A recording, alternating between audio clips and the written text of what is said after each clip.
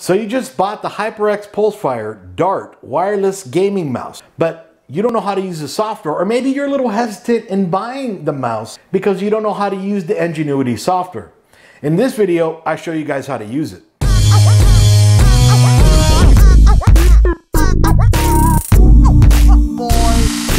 Don't forget to click like, subscribe, and the little bell notification. That way you get notified when I make videos just like this. Okay, we can see that right over here. This bad boy will give us about 40 hours of battery life. All right, so that's almost 2 days worth of gaming. All right, so now you can see it. I have it resting on the key charger. Now the key charger is separate. You have to buy that separately, but you can see I'm also charging my phone on it. Now, I just took off my Google Pixel 3 XL and you saw that light turn off. It also turned off when I moved the mouse, but now if I put my Google Pixel 3 XL back on here, see that light turn back on and then it started charging. So that's pretty cool the way it does that. Again, no cables aside from this guy here connected to the adapter that's connected into a plug. Okay, but aside from that, so with the key charger not connected through USB, you cannot use the nGenuity software. So in order for me to do that, I'll just go ahead, disconnect that from here. Now I'm going to go ahead and plug in the USB side into my PC. Now I'm going to plug that right here into the mouse. Okay. All right, now that I did that, you see this little logo appears right over here. So I'm going to click that. Okay, and that brings us into the nGenuity software. So we start off in the light section. Okay, and then, well, we don't see any effects right now. So we have to click Add Effect. And we have a few different effects, but I'm going to select Solid for right now and click Add. We can see right now we're on red, but we can go completely around the circle. And as I'm changing it here, you see it change on the mouse as well. And then over here, we can make it darker or make it lighter, you know, and we can play around with the colors pretty much as we want to. And then we can also change the opacity as well. So go as hidden, or, you know, we start coming into it so you can see it a lot more. Okay, so then coming back into Add Effects, we can do Cycle. That'll just go ahead and cycle through all of the colors, and maybe, you know, you can choose more cycling effects through here as well, and then change the opacity, and then of course we can change the speed too. Okay, and then coming back to Add Effects, we can do Pulse. Then we select Add, and then it pulses through all these colors. We can slow it down if we want to, or speed it up. Heart attack. All right, and then coming back over here to Add Effects, then we can do Breathing, Add Effect, make it breathe as slow, or as fast as we want. And then same way, we can change all the colors. And then we can go on all the different sections.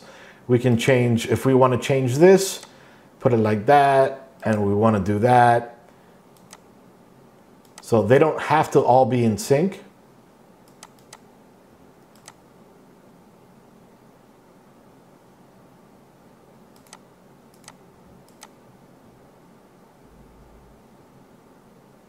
See how that's not in sync?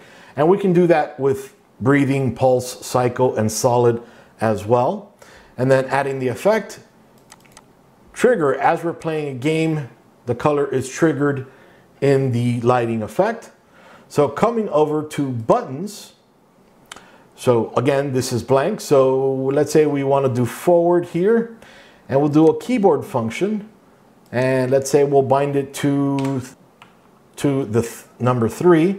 So we'll go ahead and open up a notepad. And then now every time I hit that, a 3 comes out. Okay, so I'll go ahead and close that out. And now mouse function, you know, if we want to change the left click or the right click or the middle click, we can do that all right over here.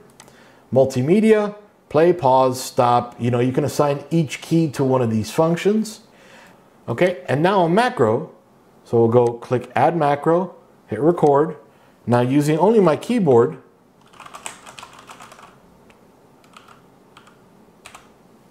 now I'll click stop over here and done. So now I hit forward.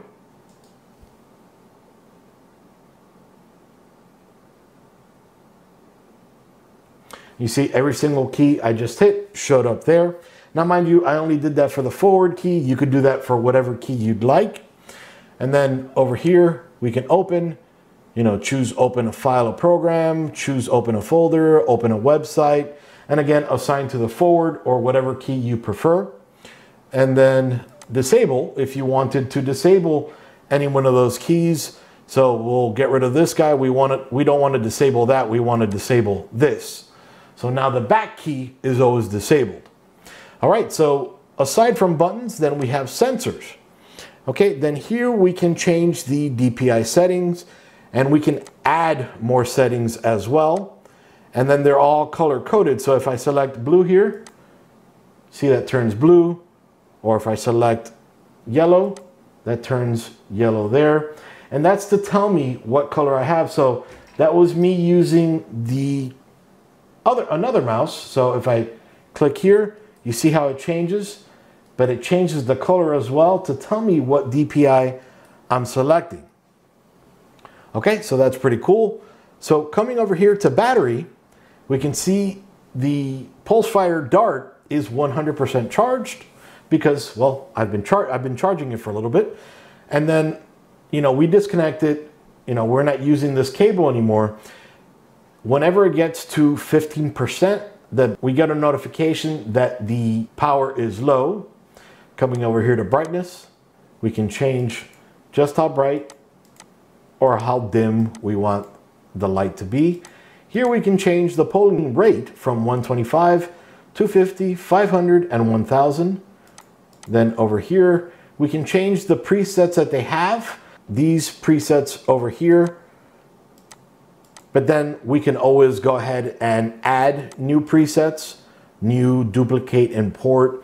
We can export those presets and more. So it's got a lot of nice settings. So coming over here to the gear icon, we can see we can change the language from English to all of these languages here.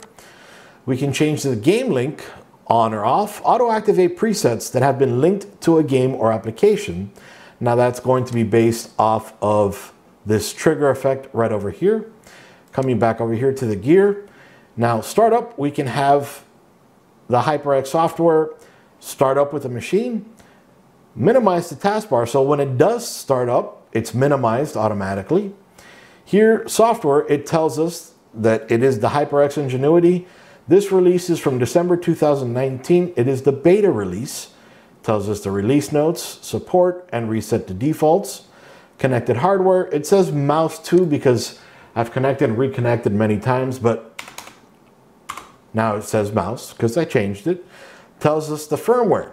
Every so often while we're using the mouse, a little notification pops up that might say, hey, there's a newer firmware, want to apply it? Click yes or no. When you click yes, it's going to ask you to connect this cable so that it can update the firmware. Unfortunately, that part it can't do wireless, but you know, you can't have everything. Again, we have support here, and then if we want to reset all the settings back to default, then you can connect to Hyperx through Twitter, Facebook, YouTube, Instagram, and Twitch, and then all the legal stuff right over here. Now, I'm going to have links to everything I've shown you in this video in the description below. The keypad, the Hyperx Pulsefire Dart mouse, and even my Google Pixel 3, because why not? But anyway, if you have any questions, go ahead and leave them in the comments below. I'd love to help you guys out. And any questions, concerns, or comments, leave them below. Iggy out. See you guys.